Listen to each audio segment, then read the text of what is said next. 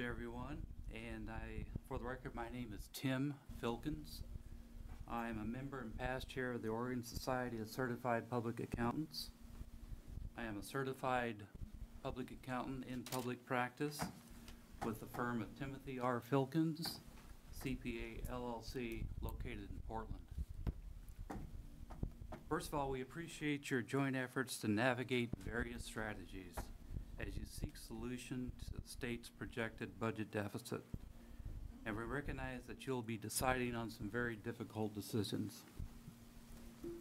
The following comments are based on our experiences of working with our business clients and our perspective on how tax rates affect businesses.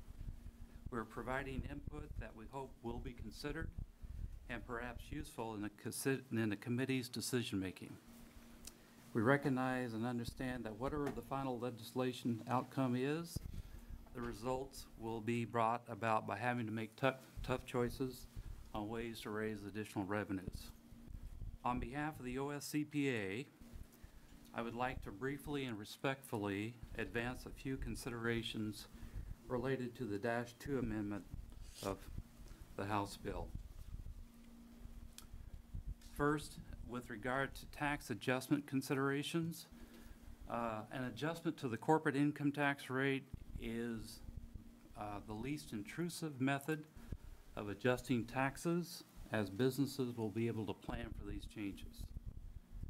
With regard to the commercial activity tax, we applaud the committee for considering the various industry types and determining what the rate of gross receipts tax should be.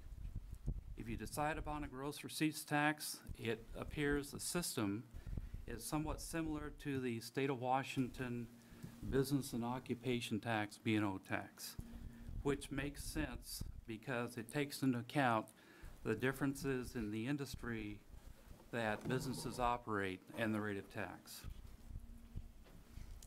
Other considerations related to the gross receipts tax, it is possible that the gross receipts tax could have a negative impact on the other functions of business, in that a gross receipts tax could cause a company to devote more time and resources in monitoring cash flow, inventory levels, and employee counts as compared to monitoring profits.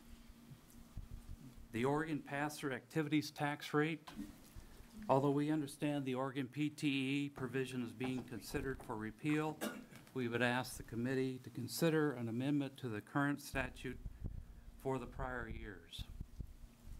The amendment that we suggest would allow eligible Oregon pass-through taxpayers to file amended returns to correct their prior year tax returns if the lower tax rate was omitted in their originally filed returns. Thank you for this opportunity to share perspective at today's hearing. Thank you very much. Any brief questions? Thank you, sir. Appreciate your testimony. David Vernier, Carol Christ, and Matt Ellis, please.